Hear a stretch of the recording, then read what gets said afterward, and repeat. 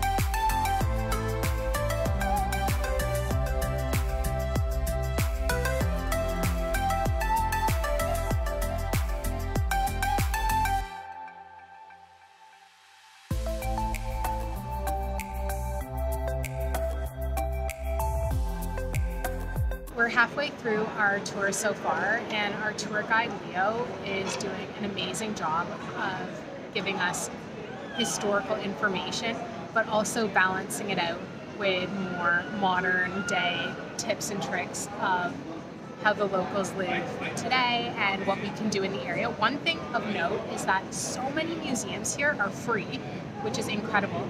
And then the other thing is the history here sounds so much like that in Canada, in the sense that First Nations and Aboriginals have occupied this land for thousands of years. They said at least 60,000 years. They also obviously have a lot of colonial history because Great Britain sent their convicts here, and that's how Australia was initially established. And in Canada, it's the same situation in the sense that we have an Aboriginal history and origin, and then colonialization happened. Obviously, we didn't have convicts sent to Canada, so a little bit different. But even just in the types of buildings that we're seeing here, they have a lot of colonial buildings that were built in the 1800s, and so does Canada, and we take such great pride in these buildings. But it's funny because they're 150, 200 years old. So compared to European history, Asian history, it pales in comparison. So I'm just seeing so many similarities.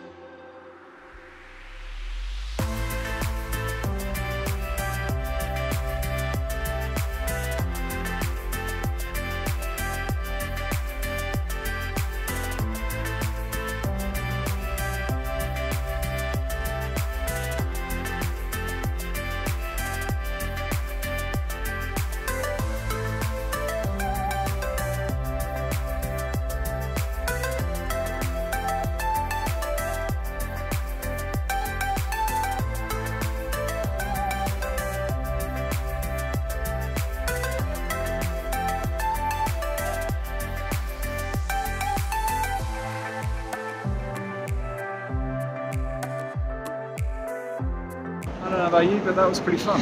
Definitely. It was probably one of the most comprehensive tours of a new city for us that I think I've ever been to. We've been through a bunch of different neighbourhoods. We've seen so many important buildings, both in terms of modern and also colonial history. And I mean, I think it's kind of testament to just how Sydney's kind of organised as a city, that really kind of everything you want to see is so compacted into one walkable area, really. But yeah, it was really cool. So just so that you know, in case you're interested in doing this, then the company we went through is called I'm Free Walking Tours, and our guide Leo was both informative and hilarious, and was also just really down for a chat between stops as well, and all around just a really super guy. So I think all in all, that was a very good introduction to the city, which I have to say definitely reminds me of Toronto and a lot of other newer cities. It already has that air of familiarity, really. Thoroughly enjoyed it, and it's a great way to spend a few hours.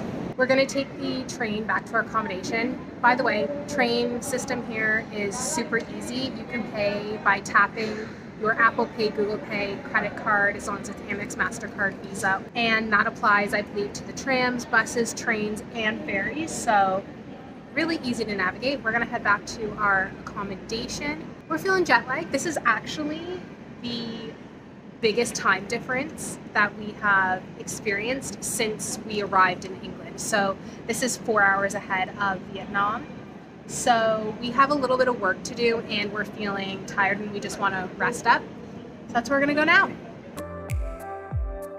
Hello from the kitchen of our Airbnb. Hello! It's been a while since we spoke to you because we've just been working all afternoon. But it is now dinner time, and as you can see, our Airbnb has a toaster and a kettle down there, coffee, Vegemite, peanut butter, dishes and stuff like that.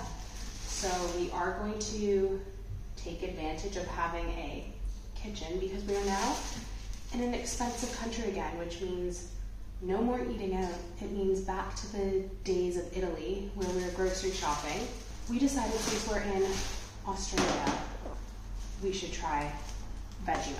Now, I've never tried Vegemite before, but I do love Marmite. So I'm eager to give it a go. And since I know you love Marmite, I think you Vegemite love this as well. Let's see.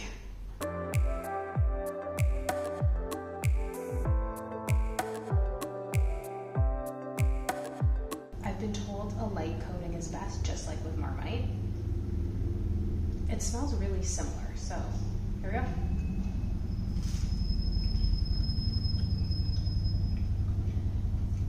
It tastes similar. I like it. I like Marmite more.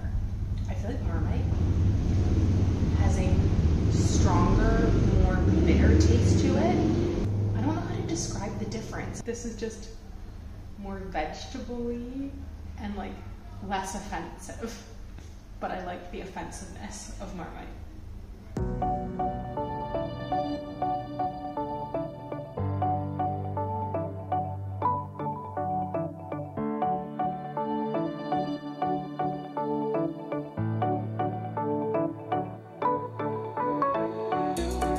Good morning from Bondi Beach, Sydney.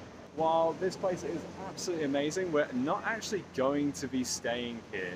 We heard about this amazing walk which takes you up and down some of Sydney's best beaches, and it takes you all the way to, however you pronounce it, Coogee Beach, and should take us about 2 to 3 hours. It's about 6 kilometers, so we're going to be spending our morning doing that.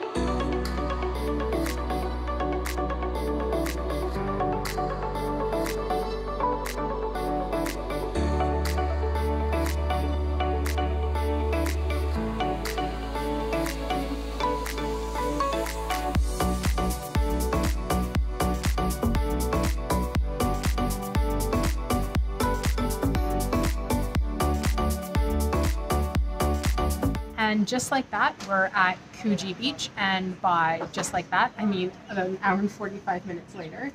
So it didn't take nearly as long as was predicted on the internet, and it's not like we were going fast by any stretch of the imagination. We were stopping to take photos and have breaks because I'm not feeling 100%, having a little bit of stomach problems, so needed to, take it easy.